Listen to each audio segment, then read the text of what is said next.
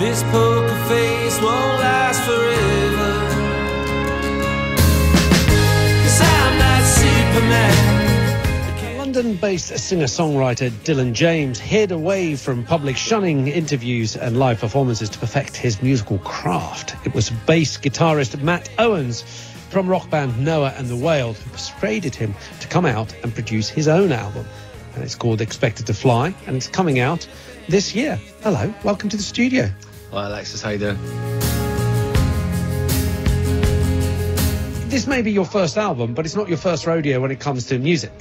No, I've played in quite a few bands over the years and managed a few bands, but yeah, this journey's for me. So yeah, we wanted to put a good album out, and I think it's done what it says really. I'll be a Wall Street trader. You know, you've got proper stories to tell, which I think people relate to in this day and age.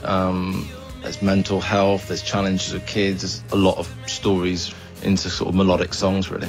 The world out of paper. So for you, does it start with the words? Does it start with the lyrics and the stories?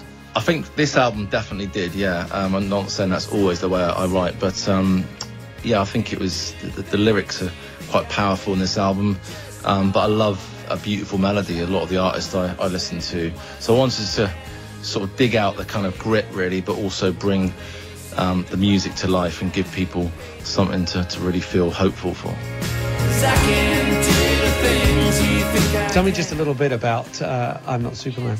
Yeah, so I think we're expected to be like superheroes now with the social media, Instagram, everybody's sort of filtering pictures, everything's perfect, and you know, I guess that is about wearing a mask really. We're not superheroes, we can't fly, so you know, let's put it into reality really, what it actually is. I'm not Superman, can't do the things you think I can.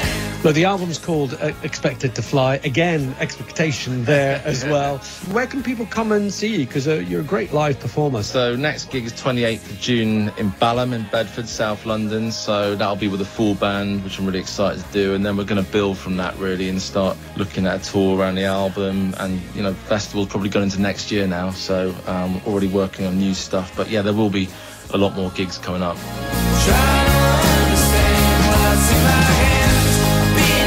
Well, Dylan, thank you so much for coming all the way. It's been an absolute pleasure meeting you, and an even bigger pleasure listening to you play. Thank you. Thank you so much, Alexis. Cheers.